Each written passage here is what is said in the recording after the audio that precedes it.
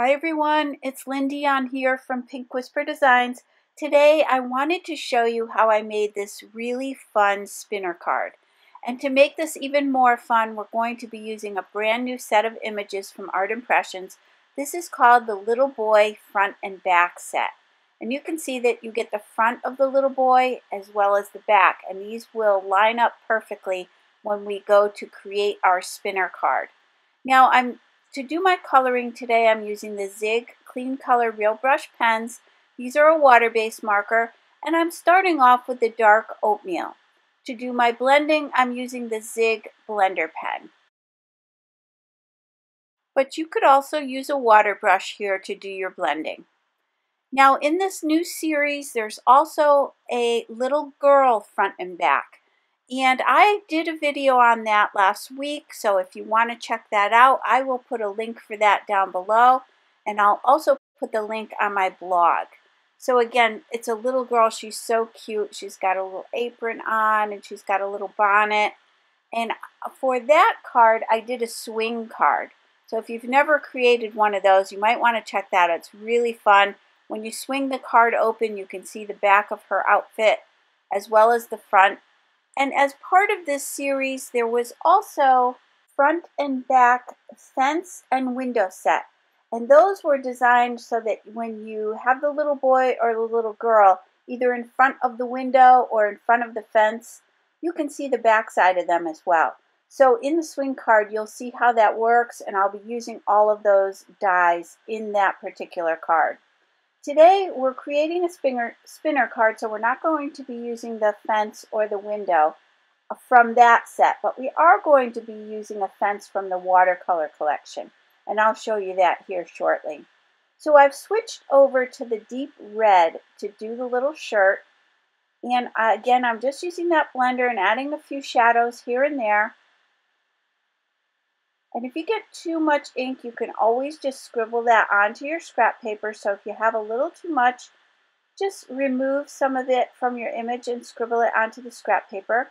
You can see I'm doing that there. And do be careful with the reds. The reds can tend to bleed a little bit, so you may even want to heat set in between using the red and your other colors. Sometimes that's a good idea with the red tones. So here I'm adding a few shadows there, and I did the same thing for the other side of the sleeve. Now for the face, I'm using sugared almond pink on the cheeks and the flesh color on the rest of his face. I'll be using that on his hands as well.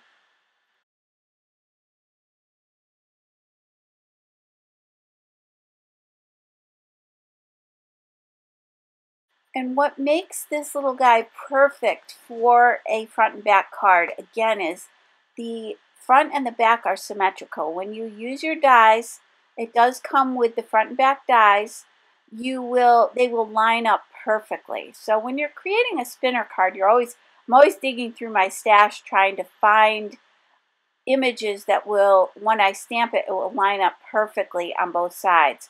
So in this case, with the little boy and the little girl, you don't even have to worry about that. You know that it's going to line up perfectly. For his hair, I switched to yellow and beige. I'd like to lay down the yellow first. I add a little bit of that beige just to create some shadows in the hair. You can see I'm creating a few little shadows there on the back, and then I'm just kind of pulling it up and leaving the top of his head the lightest. Now I will switch to the green gray, and the colors I'm using are to coordinate with some papers, some pattern papers that I've selected. I'll be showing you that shortly, but there are some really pretty, we're going to be using a polka dot paper, a really pretty kind of olivey green for the grass, and then kind of a burnt orange for the background for the sky. So I'll continue coloring with that green gray, and I'm just adding a few shadows here, and then I'll pull that up towards the top.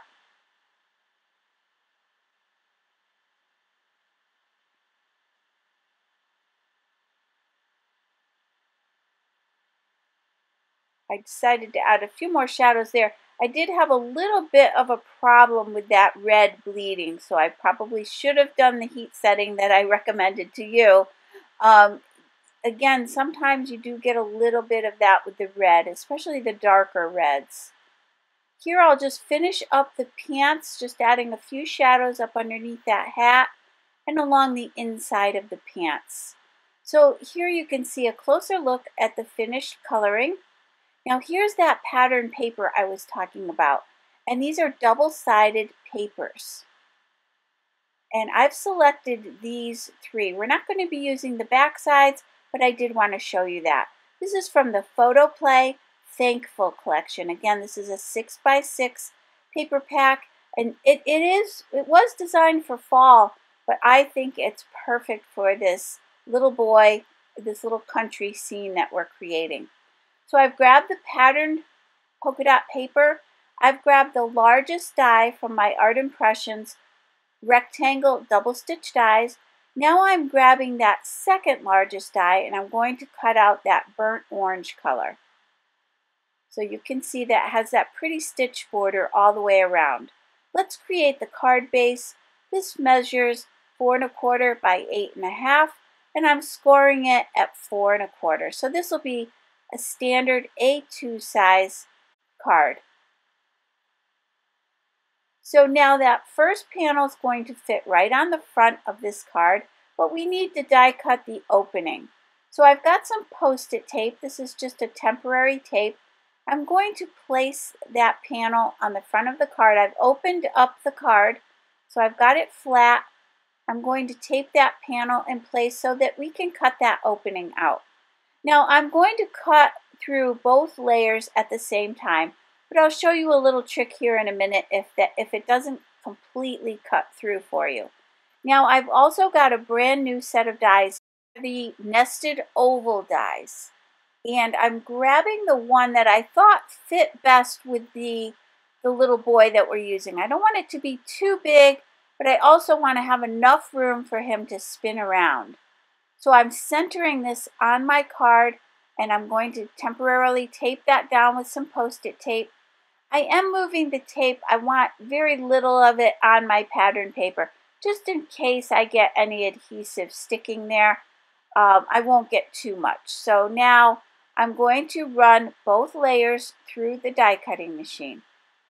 I've got my Spellbinders Platinum 6 die cutting machine, and I'll go ahead and run this through. I'm just going to back that up and make sure that I cut through both pieces of cardstock, and you can see that I easily cut through. Now if you didn't cut through, let me show you really quickly. What you would want to do is take off that top layer. If that wasn't cut completely through, it would leave some marks there. You can lock that die right back into place and run it through again, and then you'll die cut through both pieces. So now you can see how this will come together, that pretty yellow-orange color in the background. Let's create some grass. Now again, I want to make sure I don't interfere with him spinning around. So I've got that pretty olive pattern paper. I've got that largest die. We're going to create a little grassy border for the front of the card.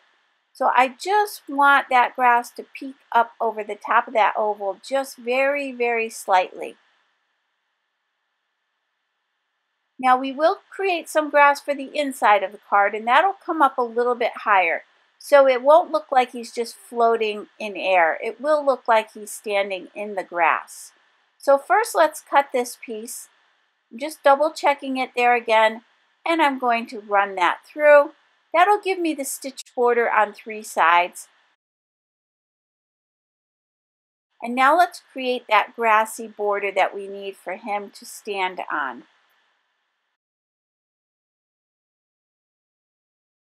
So I'm going to take the Lawn Fawn grassy border die.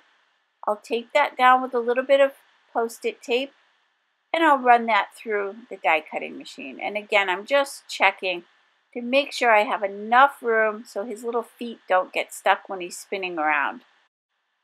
So I've got my Sizzix Sidekick machine. I can go ahead and run that through. And as I said before, we will create a second grassy border for the inside. So that's about where that grass is going to come to on the front of the card. Now I've got the watercolor fence dies, and I'm going to die cut a few different designs. I've got that little gate, and then I've got the long piece of fence. So I'll cut two of those longer fence pieces. I don't end up using that gate, but I wasn't sure at this point what I was going to be doing with the card. So I die cut those three pieces, and we can set those aside. So going back to that pretty olive pattern paper, I'm going to die cut the grass for the inside of the card now. So now again, I'm using that second largest rectangle. That is going to match up with that pretty burnt orange paper that we have for the inside. So I'll tape that down. I'll run that through the die cutting machine. I've got that on a little bit of an angle so that it's really easy to run it through. Then we'll die cut our grassy border. And now you can see how that grass will pop up over the top of that oval on the inside of the card. So it will look like he's standing on some grass. So I've got these little pieces of fence, and here's where I thought I was going to want that little gate, but I did end up changing my mind on that. So I'll set that little piece aside, and I'll use these two longer pieces. I'm going to just snip off those little ends so that I can line these up right next to each other. And then I'll tuck that in behind the grass. So I've got my Nuvo Deluxe adhesive, just again checking for the placement on that, and then I can go ahead and glue this down. I'm just marking that with a pencil so that I know where to line that back up.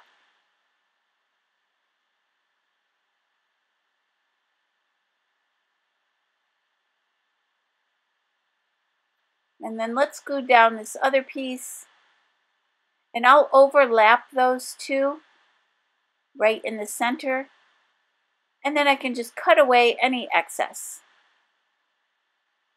I'm just fluffing up the grass, the little blades of grass there a little bit with my fingers, and then I'll pop that right into place. So let's go ahead and put this on the inside of the card. I'm going to center that on the inside.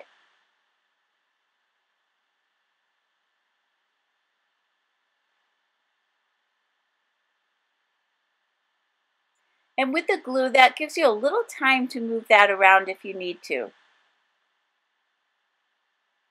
So now you can see the inside of the card. Going back to the grassy borders, we can go ahead and attach these pieces together. Again, I'm just going to fluff up that grass just a little bit. We'll line this up right on the bottom of the front of this polka dot paper.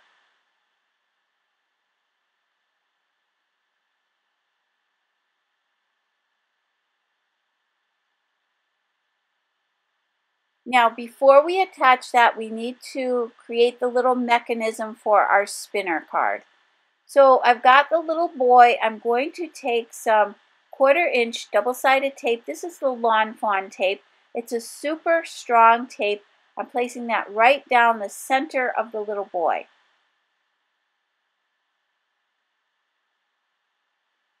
Now I'll remove the backing from that tape, and I've got that piece of clear thread. I just got this at my local fabric store, and I'm just going to cut a piece that's plenty long enough here to go inside that opening, and I've got some extra just to make sure I have enough. So I cut maybe about 12 inches. Now I'm placing that thread right down the center on that tape, and then I'm adding a little bit of glue around the edges just to make sure that this is securely attached to the front of the little boy. Now what I want to do is place another strip of that tape over top of the tape we already put down, just to sandwich that clear thread right in between. And then I'll remove the backing, and I can place the front of the little boy on top, and you'll see that these line up perfectly. So that is what is so fun about these images. So now you can see we've got our little spinner piece. Now let's go ahead and attach this to the card. So it's going to sit right in the center of that oval. So I'll need some tape at the top of the oval and at the bottom of the oval, and that is to secure that clear thread.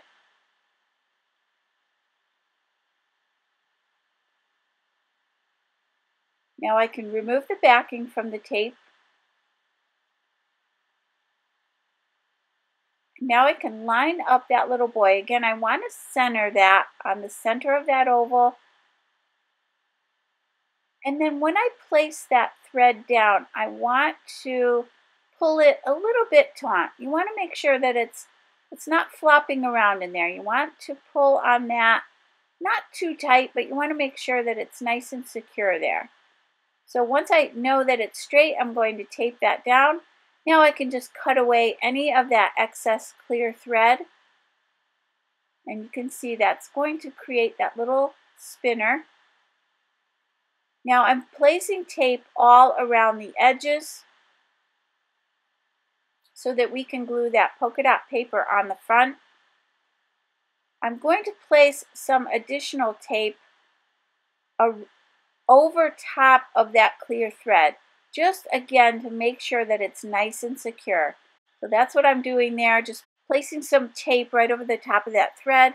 And then I'll just add a little glue just to make sure these little areas don't pop up. You could certainly use tape here as well. Just thought it'd be easier to pop a little bit of glue in there. And now I'll remove the backing from all of this tape, and I can place that front panel on the card. You do want to take a minute here to line that up. You are using the tape, so you don't get a lot of chances to get that lined up properly. So take your time there.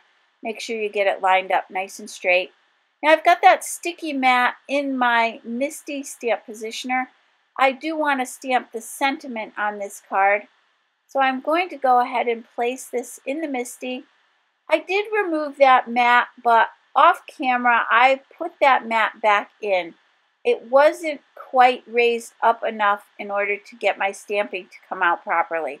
So you could also just place a couple pieces of cardstock behind your card to make sure that it's positioned so that you can get a nice clear stamping. I've got this stamp set here. This is from Art Impression, and it's called the Mr. Set. And it's got all these cute little sentiments. And I thought this one was just perfect.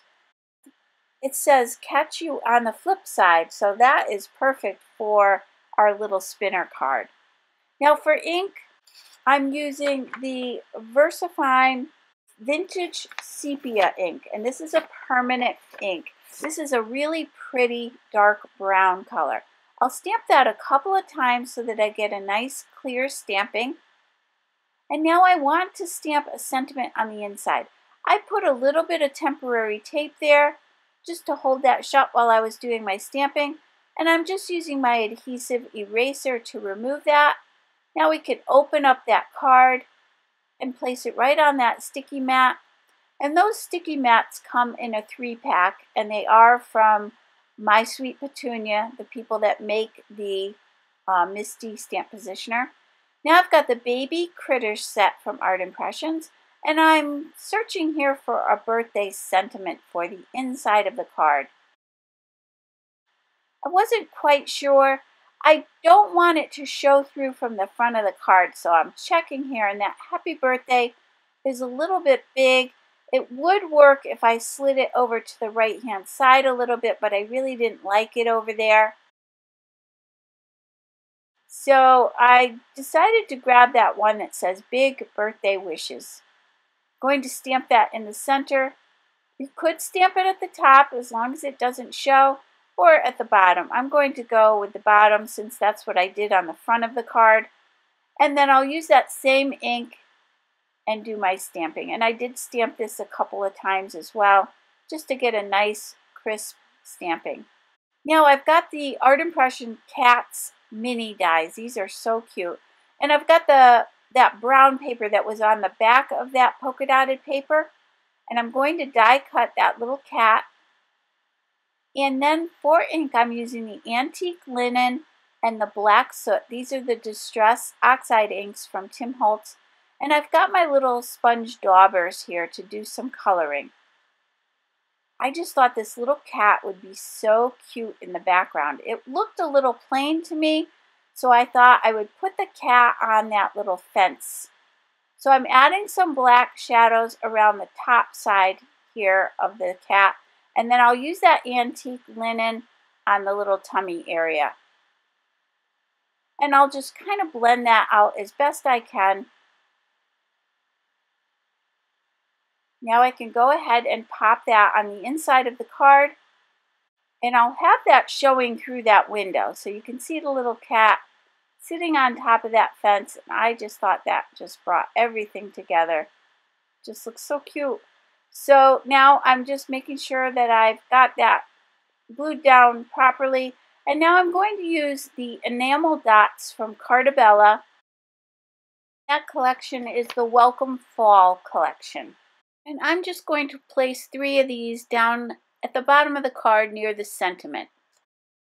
And now let's take a closer look at our finished spinner card. So what you want to do is just wind it up. I usually do it about a dozen times. And then I'll show you that once it's in the envelope, you've already wound it up. You slide it in the envelope. And when the recipient opens the card, that little guy will spin around. So you could wind it up as many times as you want. You can see I added a few of those little enamel dots down at the bottom there. And then that's what the inside of the card will look like. So again, let's go ahead and wind that up. And then when the recipient opens it, he's going to spin around. So this is really fun, super fun and easy to do. So I really hope you enjoyed today's video. If you did, please hit the like button and subscribe. And don't forget to hit that notification bell so that you don't miss a single video. As always, thank you so much for joining me today. I hope you were inspired to give this a try. Take care, and I'll see you soon. Bye-bye.